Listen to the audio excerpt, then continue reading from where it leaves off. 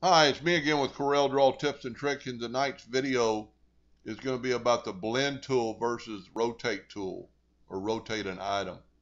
And you can see the difference right here. All these stars are facing up, where when you rotate them, it rotates them around. So we're going to do both these. So I've got a circle. I've got my indexing lines, and all I have to do is hit P on the keyboard to put them in the center. I know my circle's in the center. I'm going to hit P on the keyboard and put that in the center. I'm going to select both my items and I'm going to hit the letter T. It's going to put it near the top. I actually want it on that line. So I'm going to hold down the control button, and then that way I can't move left or right.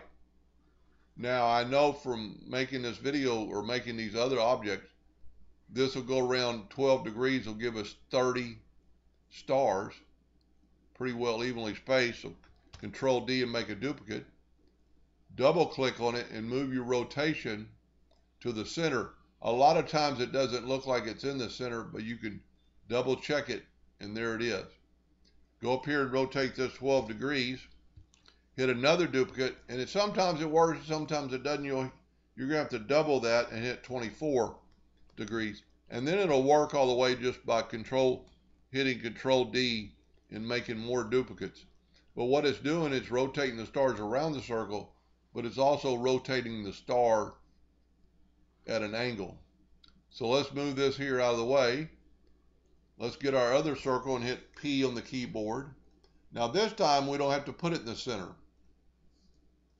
but you have to have two items. So Control D and any item will blend. Now go up to Effects, down to Blend. Your blend docker will come up, and you can see everything's grayed out. Nothing can happen because you only have one selected.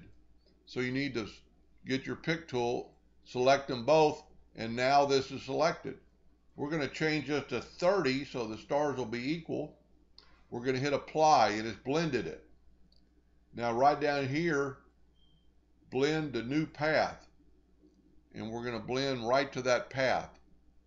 Now go up to blend along full path and hit apply. And what it's done,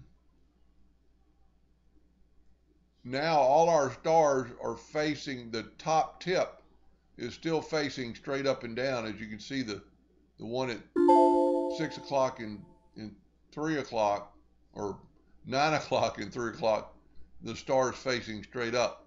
So that's the difference between the blend and the rotate tool. There's a couple other advantages about the blend tool, because you can actually change it and add one more star or take away a star if you think they're too close, or any item will rotate or will blend. Hope that helped a little bit. Thank you for watching.